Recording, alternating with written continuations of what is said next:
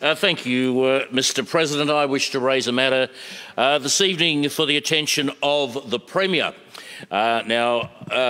Victorians this year have had it pretty tough. It's been very difficult for I think the overwhelming majority of Victorians, and of recent times we have seen a partial opening up of our state. We've seen retail, we've seen some sporting, well, the retail was smashed, it was indeed, but we've seen the surviving retail sector starting to reopen. We have seen some of the sporting clubs, some of the gymnasiums open up. We have seen some of the hotels, some of the hospitality areas start to open up as well.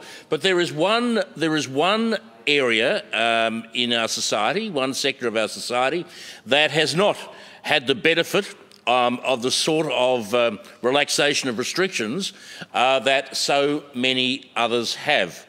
Last week, I met with a delegation of Christian pastors and ministers from the western suburbs of Melbourne, and they expressed their very deep concern to me that they were being discriminated against for whatever reason.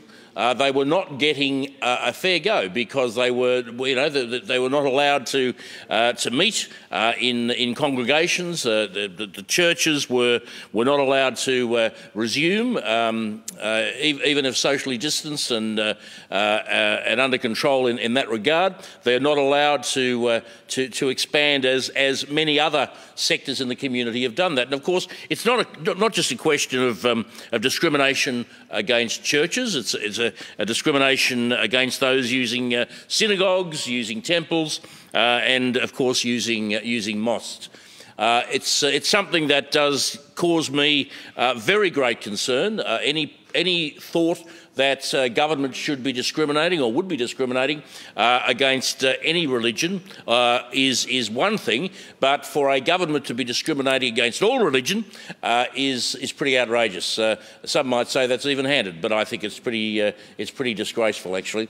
So what I'm asking the Premier to do is to allow religious freedom again in Victoria.